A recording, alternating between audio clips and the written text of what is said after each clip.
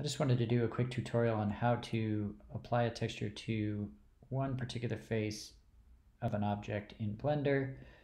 It seems like there's been some changes in how they do texturing, and so when I was researching this, it was hard to find the proper way to do this because some of the old methods are no longer relevant. So if I were to go into this object and let's make sure viewport shading is on, and I've selected just this top face here, and I've got this like spiral texture that I want to apply to that face. So if I were to go into the materials right now, I've got this material, and I choose in here under base color, I can choose image texture if I click that little circle, and I can then open my texture. It's here, but you can see it's applied it to the entire object even though I've got that face selected. And that's because I only have one material.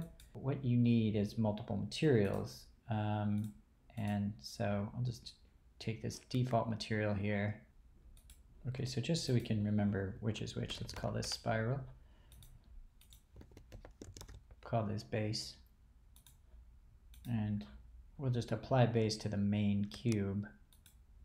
And then to our face here, we'll add a slot.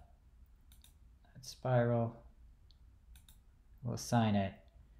Now, it's on the face here, but it's not sized the way I want it to. I want the whole image to show up on this face, and it's kind of distributing it across the cube. So in order to make that happen, we want to go to UV Unwrap Faces, Unwrap,